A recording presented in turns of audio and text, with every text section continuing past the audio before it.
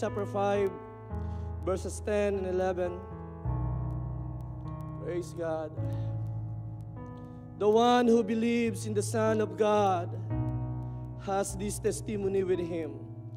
The one who does not believe God has made him a liar, because he has not believed in the testimony God has given about his Son.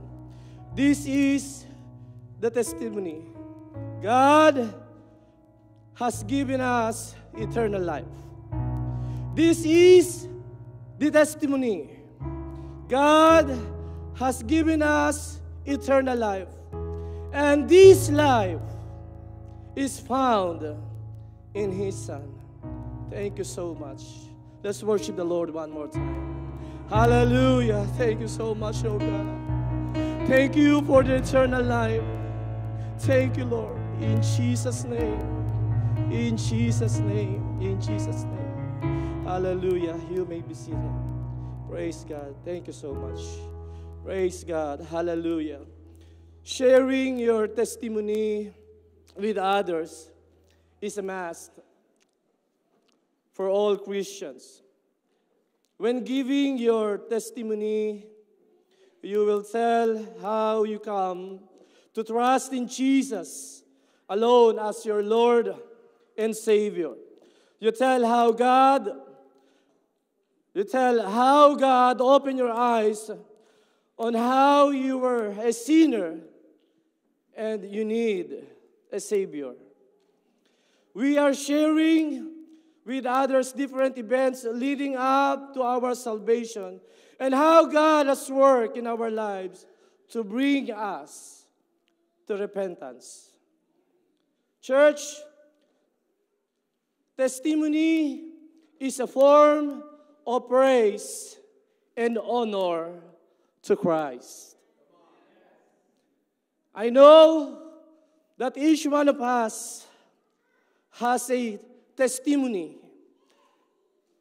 And that testimony is to praise and to honor the Lord Jesus Christ. We also use it as a way to encourage others. Know every time when you're going through trials and sufferings in life, that's an opportunity to share a testimony of how God worked in your life and made you stronger. Testimony is not only the things that we say, but rather the way we live our life. It is a testimony. To unbelievers, amen. I remember we had a neighbor way back home in the Philippines. We had a neighbor who used to go to other apostolic church, and sometimes he go with us in our church. One day, he was furious and holding his 45 caliber. Try to imagine. Apostolic Christian holding his 45 caliber. Then he shot his gun 3 times. Bang, bang, bang. And he said, "You are lucky that I'm a Christian." Well, it's so confusing.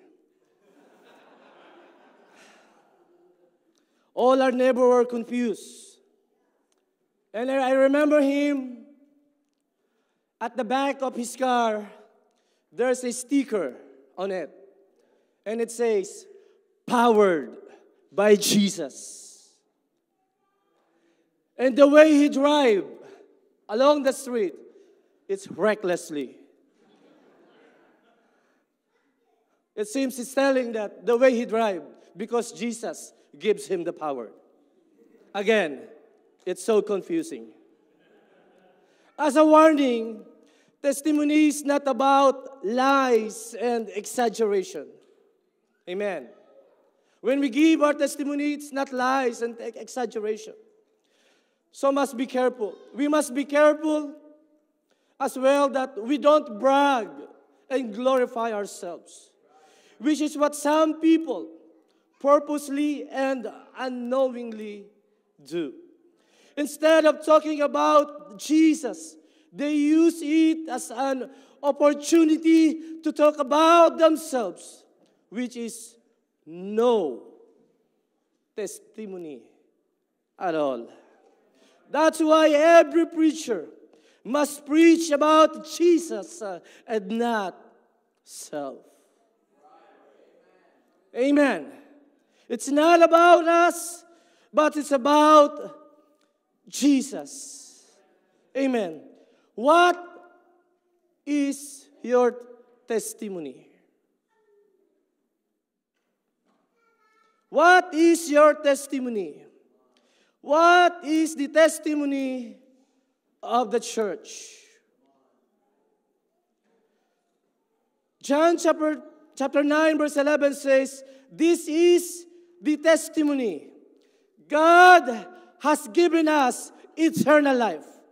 And this life is found in His Son. This life is only found in the Lord Jesus Christ. This is my testimony.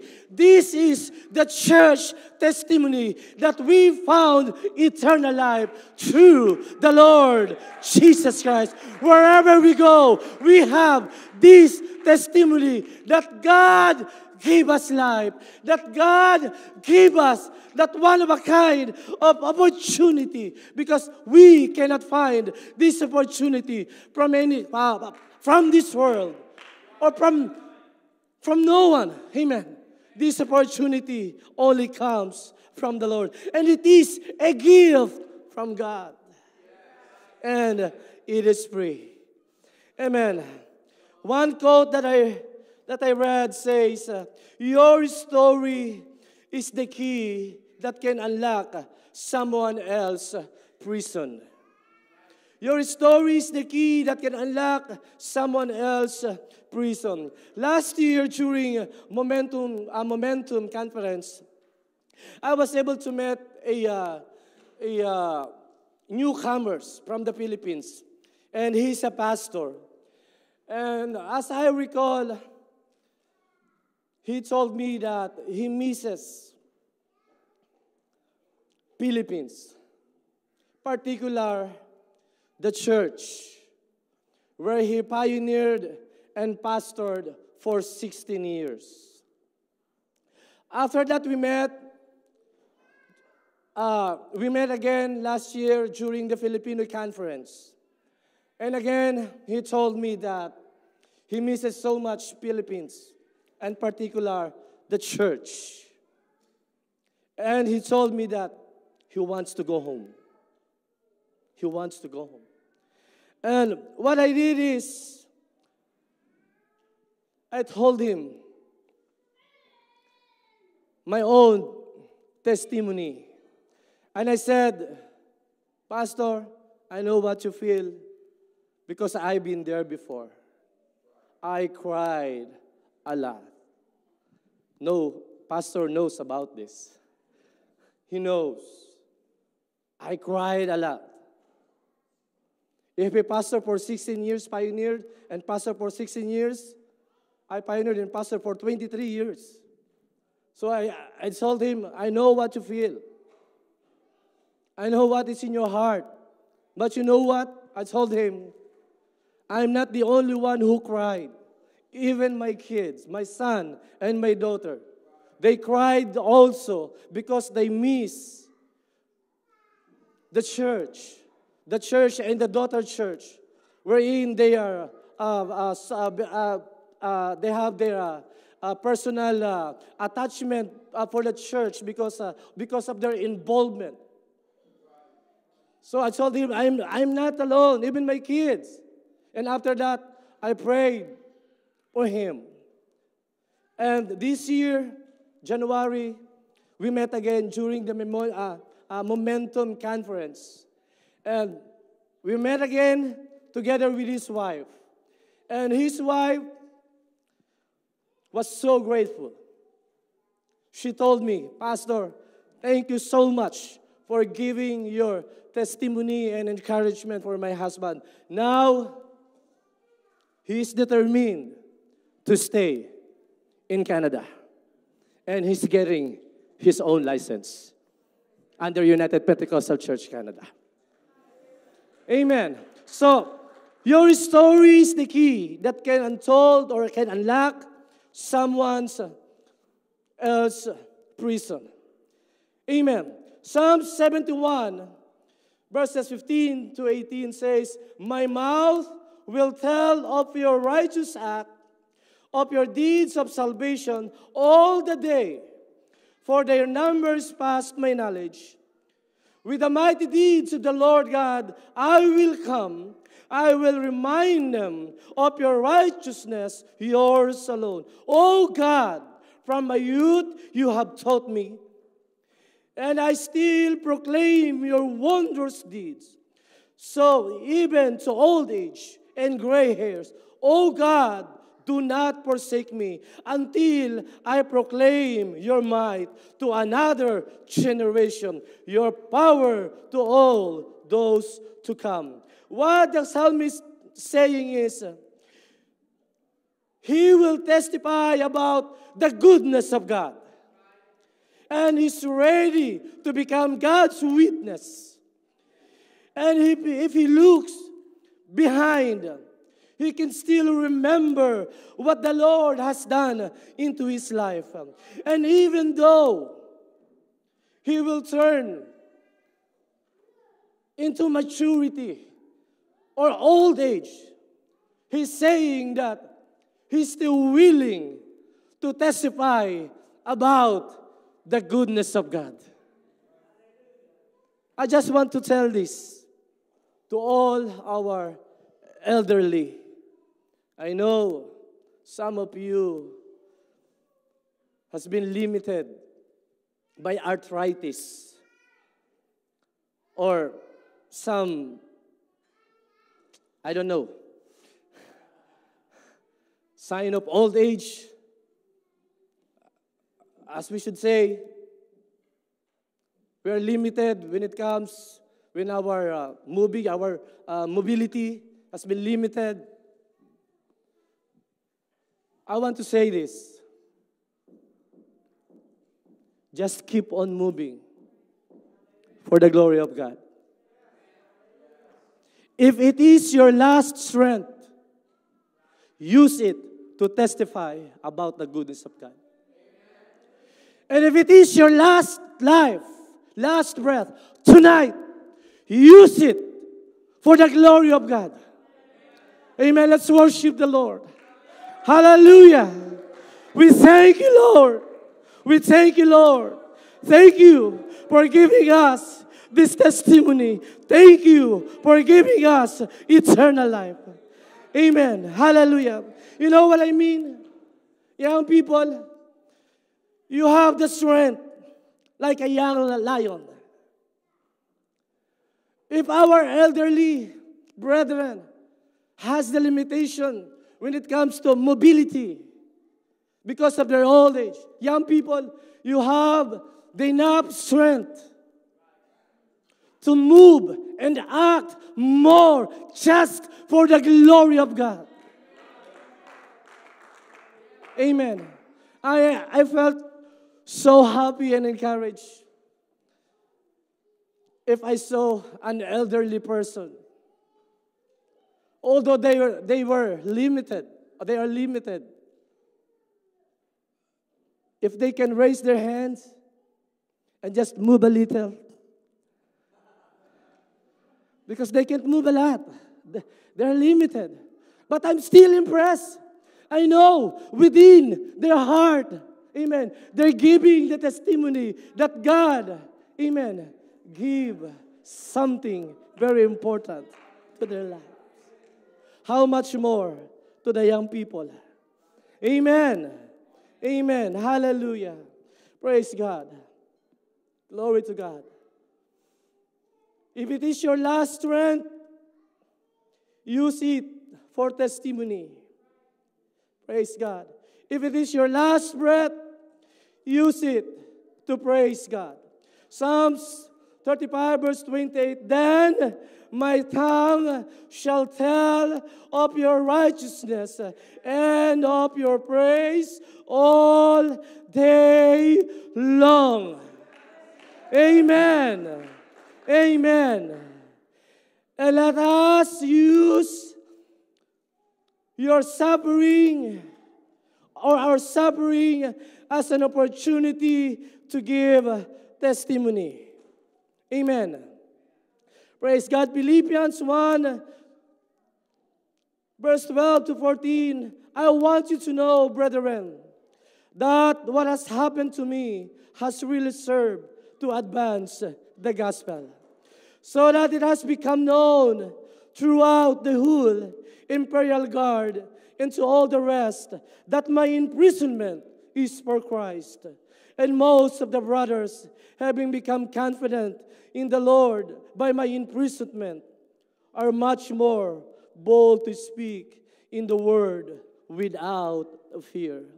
Inside the prison, Apostle Paul considered that as an opportunity to testify about Jesus.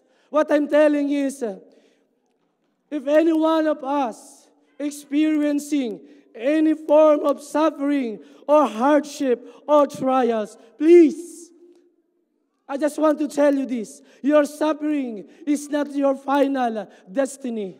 Or that is not your final destination. Your suffering can still be used. Your suffering is an opportunity to give your testimony. Amen. And I want to keep you telling you this. If you're on suffering, don't put yourself on the box and telling God, Lord, look at me. I'm weak and sick. I'm nothing. Please, church, you have a testimony from God. Don't put yourself inside the box. Go out and praise and magnify the Lord. And let the people know your testimony. Let them know that you found God in your life. Hallelujah. Only God can turn mess into a message. That's what the quote says. Test into a testimony, a trial into a triumph, a victim into a victory. Amen. Hallelujah. Praise God. If you suffered, amen, still you have the testimony. Amen. Why? Because God has the power to turn it into a message. Why I can say this? Because I experienced it. I know, amen, your suffering and my suffering, He can turn it into a message. What kind of message? That God is really good. That God answered prayer. That God can heal. Amen. Amen. Amen. Hallelujah. Hallelujah. He can turn it into a message. He can turn it into a testimony and triumph. Praise God. Praise God. The reason why I can't remove God in my mind. The reason why I can't go far without God. Because it is in my mind. It is in my heart. Amen. I can still remember what the Lord has done in my life and in my family. And I can still see it. Amen. And I can still feel it. And I can still have it. Amen. Praise God. Praise God. I have the testimony. I had the triumph. Why? Why? Because He is the God of hope. Amen. Amen. Now, if you are suffering by your own mess or other people's mess, don't be sad. Because God is the God of hope and second chance. Amen. God will give you a second chance. Amen. Rise up. Rise up. God will give you another opportunity. God will give you another chance to testify about the goodness of God. Hallelujah. Your testimony is your authority. Your testimony is your testimony. Just recently, now,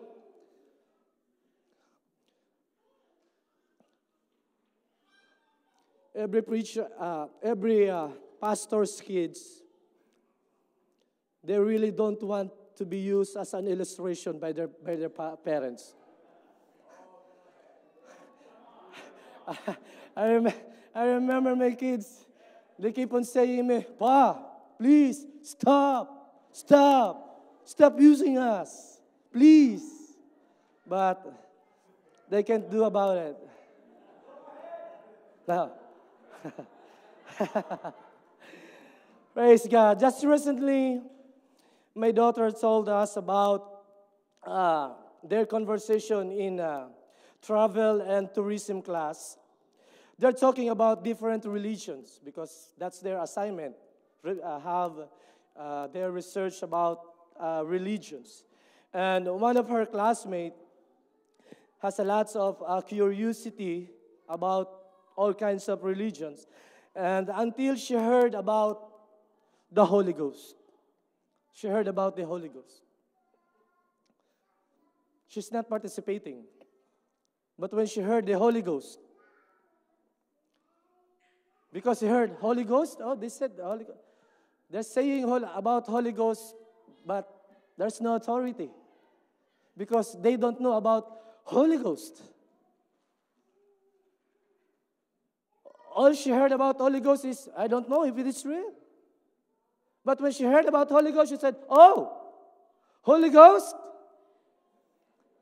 About Holy Ghost, it is the Spirit of God. And everyone who received that, they speak in other tongues. They speak in another language. And they ask him, oh, really? How come? How come that, that kind of stuff? Do you experience that? Yes, I experienced that. And my family. See? Your testimony is your authority. We have this authority in this world. Amen. We have the Word for this world. We have the Holy Ghost for this world. Amen.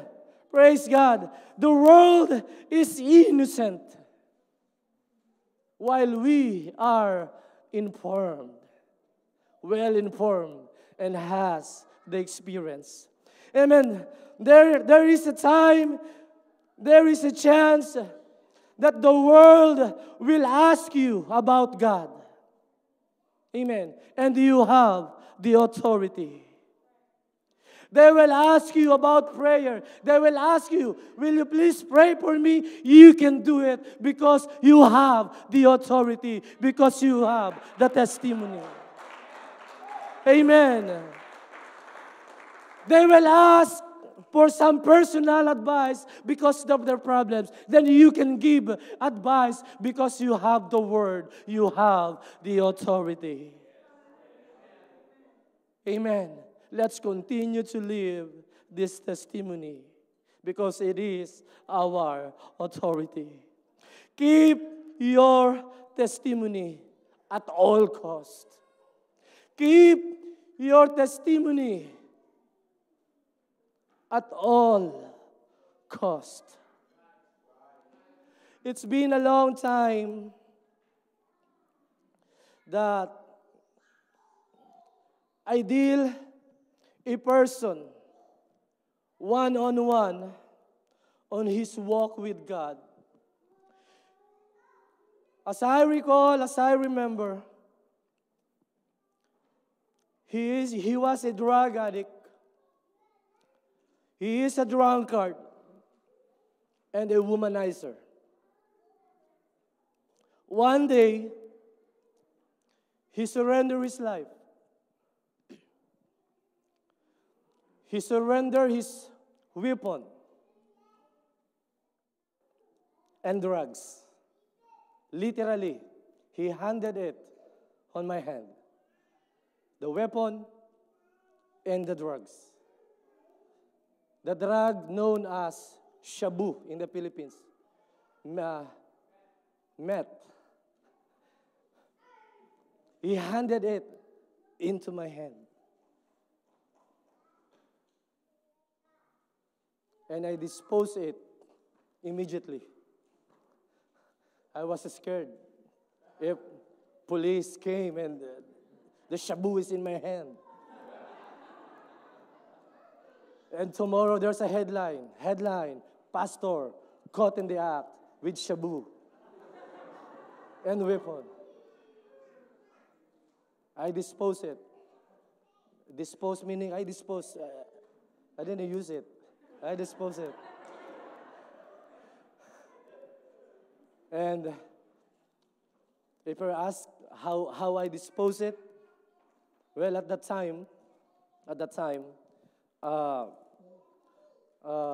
our brother, he's making smoke for the mango tree. The Filipino use that to smoke the tree so that the tree can bring fruits. So I put the shabu on that. And during the season, the mango bear more fruits.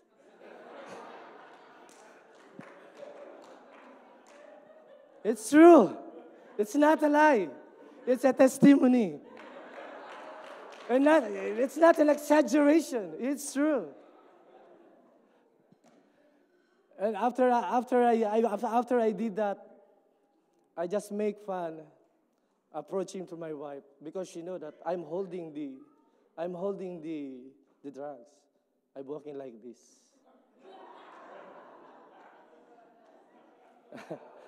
And I told her, "Hi,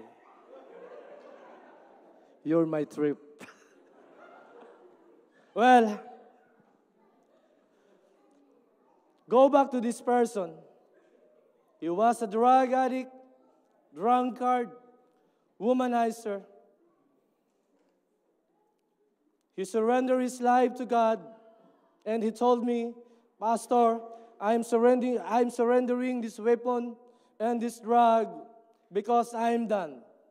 I'm done. I want to focus on God. I want to focus on God."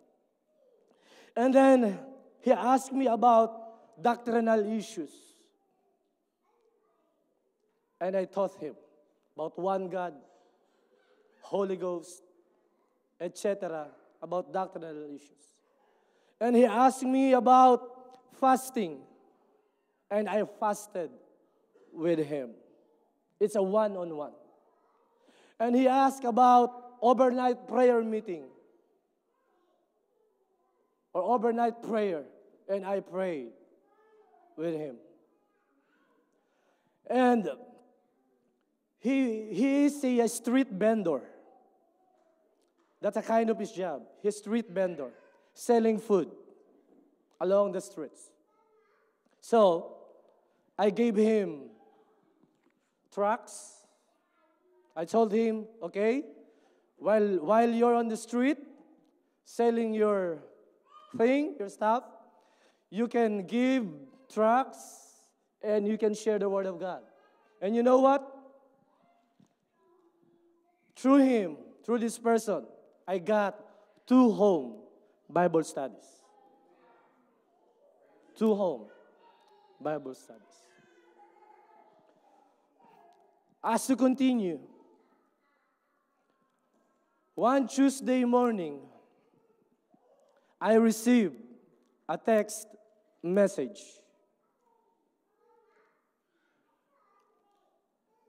And the text message was, this person was in prison. He was in prison. I was saddened at that time.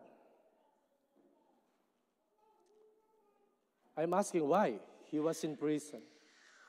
On the same day, I went to the prison house, to the jail, to visit him, to find out what happened. And this is what I found out. The last night, his neighbor invited him to drink. And he gave in. And he was drunk.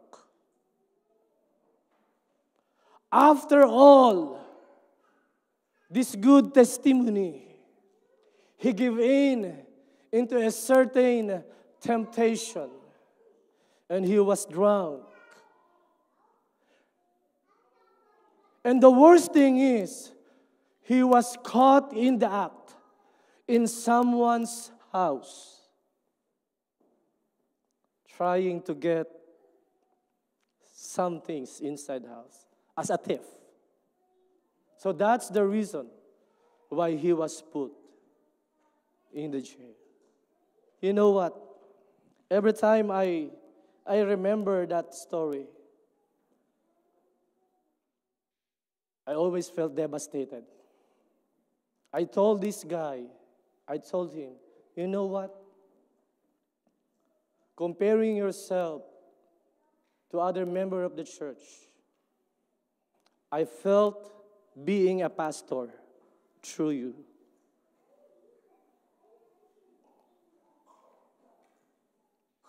It's so devastating. He has 4 kids, so little. And with that kind of situation,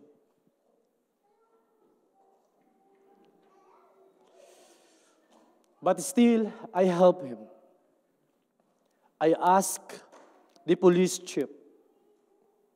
Told the police chief, sir, can you give him a chance? I will give you the guarantee. Can you give him a chance to get out?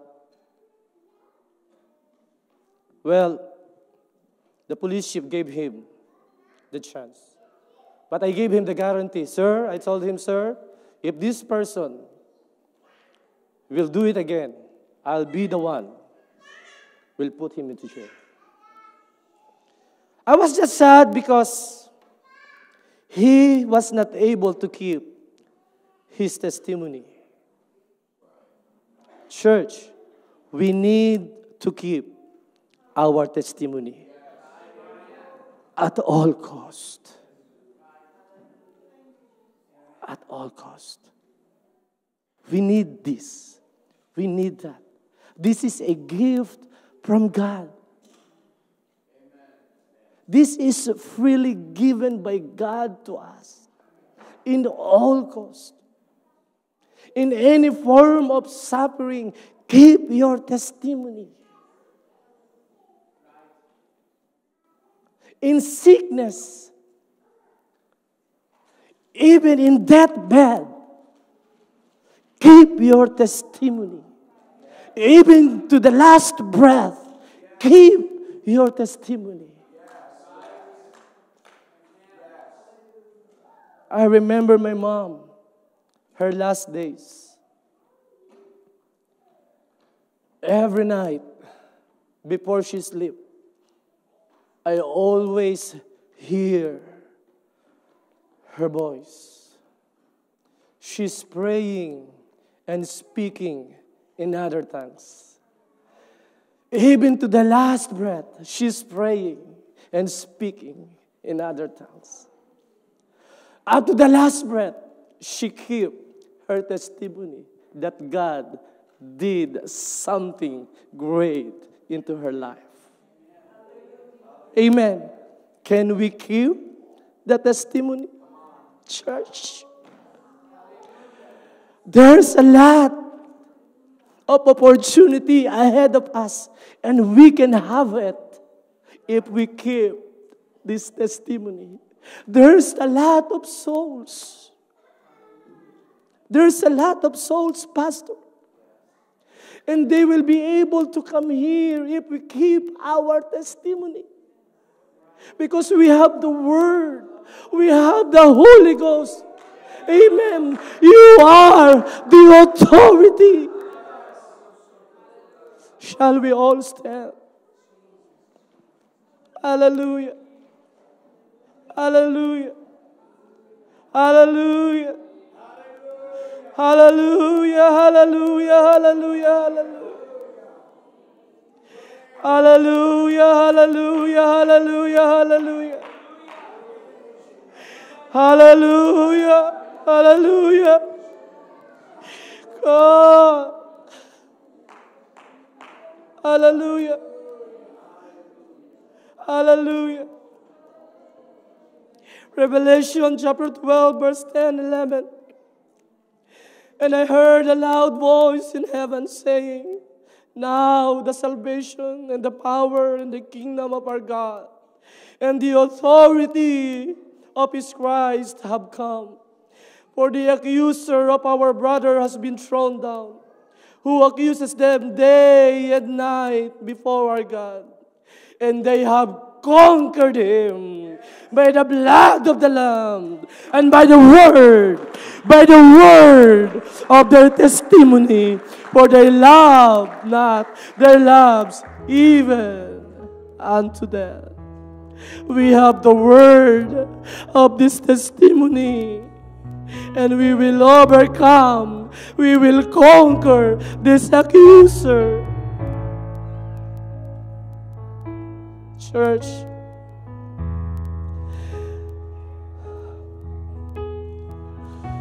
thank God He always gives us the chance to encounter Him at this altar. At this altar, we always get the testimony from God. And tonight, let's have it in our mind and our heart that upon this altar, I will receive another testimony. Another testimony that will enable me to testify unto this world that there is a living God. Amen. Why don't we come at this altar and let's have another encounter with God?